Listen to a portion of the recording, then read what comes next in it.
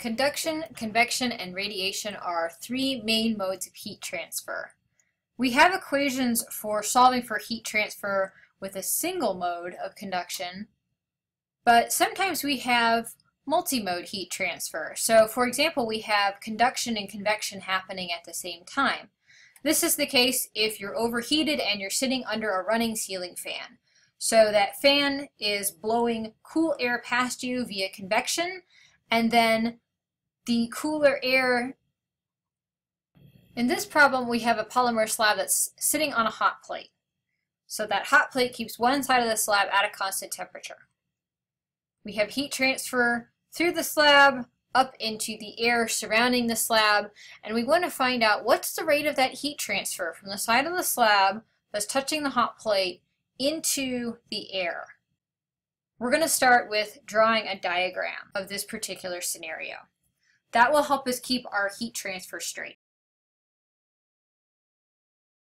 Alright, so we're going from the bottom of the slab here up into the air. We have conduction through that solid slab and convection into the air. And so we're going to bundle all that heat transfer together into our overall heat transfer coefficient. This is what the equation is going to look like. All right, U is our overall heat transfer coefficient here. And the units on that are watts per meter squared Kelvin. So it does actually have the same units as our convective heat transfer coefficient, which is nice. A is the area our heat is being transferred through. So here, because our heat transfer is in the direction of the thickness of the slab, our area is going to be the length times the width of that slab. And then we have our temperature difference. So T1 is the side of the slab that is touching the plate. T2 is the side of the slab exposed to the air. So let's label our diagram accordingly. So before we solve for Q, we need to figure out what U is, our overall heat transfer coefficient. And to do that, we need to solve for it using the information we have. Here's the equation for the overall heat transfer coefficient, or more specifically, 1 over UA, because that's actually the best way to write this. All right, there's our equation for 1 over UA. The reason I'm writing 1 over UA is because I can write the right-hand side exactly like you see here. If I solved for UA, I would have to do 1 over this entire side here, which makes it pretty messy. But algebraically, you can't flip these terms individually and say, well, that's equal to UA. Does not work that way. So this is why we write 1 over UA, because this makes the equation a bit simpler to look at. Let's break down the equation for 1 over UA. We write this by following what modes of heat transfer we have as we move from one point in our system to the next. So 1 over HA takes care of the convective heat transfer from the air to the slab. Delta X1 over K1A takes care of the heat transfer through that first layer of the slab, because remember, it's a bi-layer, so there's 2 layers to this thing. We have 2 different thermal conductivities, so we need to treat them separately. So there's a first layer of the slab. Delta X2 over K2A is going through our second layer of the slab. Then we're at our hot plate. We can stop because that's where our first temperature is. So we're going from the air through the first layer of the slab, then through the second layer of the slab, and we stopped there. So when you're writing your equation for 1 over UA, it isn't a set equation like Q equals UA delta T right here. 1 over UA depends on what your system is and where you're transferring heat to. So remember that. Take a careful look at your diagram and make sure you're accounting for all the different modes of heat transfer that happen. One thing I want to point out here is because we have a slab, we have constant area that we're transferring heat through. And this is nice because now we just multiply the entire equation by area and all these A's will go away. So let's see what that looks like. All right.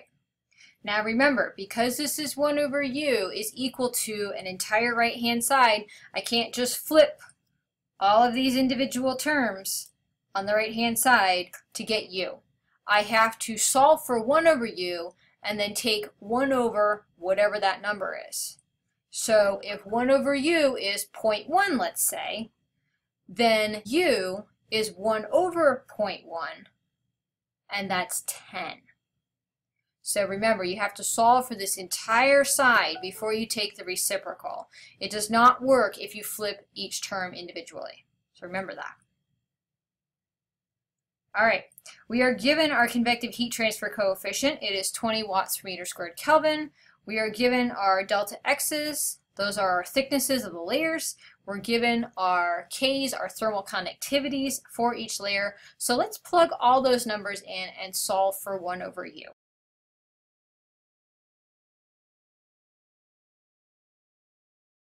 Okay, 1 over u is 0.14 meters squared Kelvin per watts.